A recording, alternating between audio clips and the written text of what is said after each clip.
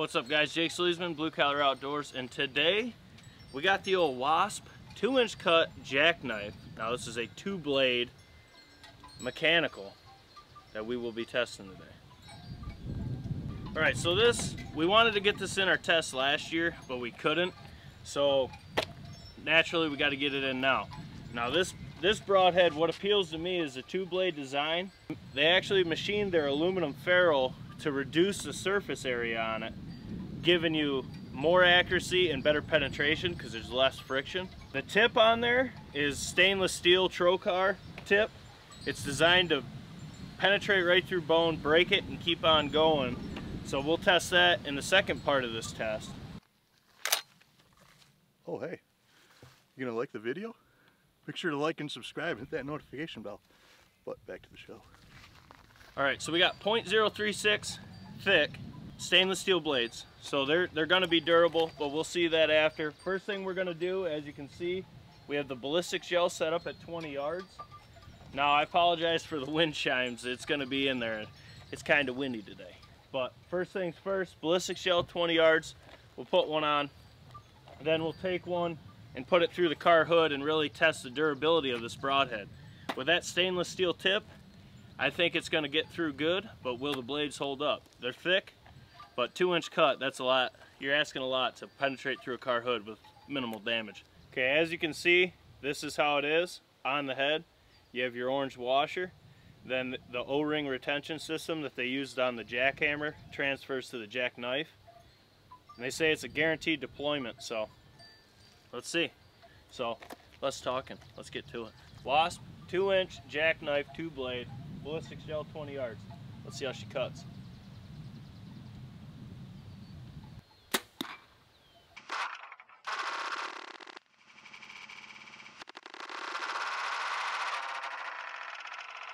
As you can see, you get decent penetration, and it looks like the blades opened up pure about 1.5 inches, 2 inches in. But all in all, that's a phenomenal wound channel. And on the, let me turn this real quick. Right from the get-go, I mean, you get a real good cut. Even though the blades didn't open, I would say about 1.5 inches. It looks like it took them to get full deployment. But that's a really good cut right out the get-go here. And then when you flip it, so you can see the side of the cut. As you can see, I had to move the block so we could get it, because this is kind of foggy. We've used this the whole test. As you see, all the little tungsten 410 BBs. But as you can see, you have a really good wound channel, and it actually did get some twist to it. But all in all, I mean, that is a phenomenal cut. Now let me pull it out. Look at that. The O-ring went right back into place. Couldn't do that again if I tried. That's crazy. But as you can see where the head stopped, the blades stopped in deployment, and you can see that wound channel. I mean, all in all, this will definitely get the job done on a whitetail. That's a phenomenal cut. Good cut on contact, even though it was about 1.5 inches in before it really got after it.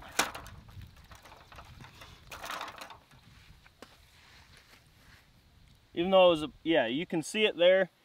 It was about 1.5 inches in before it full deployed, but you got a really good wound channel, and it's kind of hot out, so it's starting to narrow down quick. But all in all, you can't ask for too much more, and it's kind of cool to pull it out and have the O-ring go right back into place. So we'll just use this head, shoot it through the car hood. Seems only fitting. But ballistic gel, the penetration and wound channel was phenomenal with the jackknife. Now let's test this stainless steel trocar tip and the thick stainless steel 2-blades. See how they hold up through the car hood.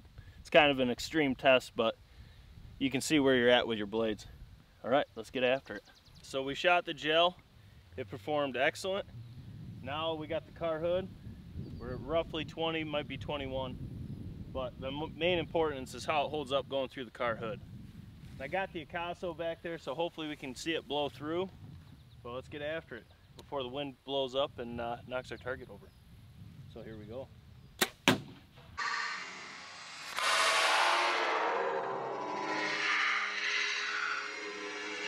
Well, it blew through. I'm actually pretty pumped to see how it looks on the Akaso, but let's go check her out.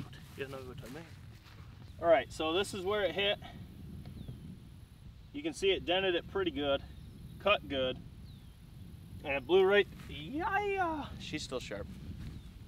And it blew right through, penetrated into the deer. The backside looks good. There's one big nick, actually two nicks on this blade. This blade is completely intact. It's still sharp. I mean, the head itself is still intact. The O-ring did not make it through on this one. I was kind of hoping it'd be 2 for 2. But the head, the body's good. And looking at all of it, realistically, it held up really well. I mean, the tip is slightly blunted. And besides for those nicks on that right blade, the left blade's completely intact. So all in all, I mean, it held up good. For a mechanical head going through a car hood, you can't ask for too much, but that's pretty slick right there. All right, so all in all, the Wasp JAK-KNIFE, the stainless steel trocar tip, like I said, it did blunt a little bit, but the edges are still sharp, clearly. And outside of the nick right here on this blade, the blades held up really well. I mean, you could, yeah, the blade, I mean, this one's a little warped, the other one is straight, but for a 2-inch cut in a mechanical, it didn't do bad. I mean, the Thorn still has held up the best out of mechanicals. It's just, this Broadhead right here, I mean, that's pretty slick right there. It'd be nice if the wind would stop. No. All in all, the Wasp JAK-KNIFE performed excellent in the durability test through the car hood and in the ballistics gel, both penetration, wound channel, cut on contact, etc. This right here is a pretty good head. If you haven't looked into it, it'd be worthy checking out. I do like that ferrule, aluminum ferrule, reducing the size of it to increase your penetration. Although it penetrated about equally with all the other broadheads in that 2-inch mechanical cut width, all in all, the Wasp JAK-KNIFE will get the job done on whitetail. And honestly, the car hood's an extreme example of durability. So in the field, I think this broadhead would hold up on a pass-through, hitting anything you're gonna hit in the woods. So all in all, this is a good broadhead. If you haven't yet, make sure to smash that thumbs up. Drop a comment below if you shoot Wasp. Let us know your experiences. Also, if there's a broadhead you guys wanna see in our test, let us know, we'll do it. We wanna make you guys happy, so let us know what you wanna see. But if you're new to the channel, make sure to subscribe, hit that notification bell. We upload Monday, Wednesday, Friday, but we do drop random videos throughout the week anytime just to keep you on your toes. So make sure you hit that notification bell so you don't miss out on any of our uploads. We do it all. We got broadhead tests, pattern tests, whether it be turkey, duck, or goose, and fishing videos. So you're gonna find something you like, I promise. But this is Jake Sleesman, Blue Collar Outdoors, and we got some pattern tests to film. So as always, we will catch you on the next one. Toodaloo.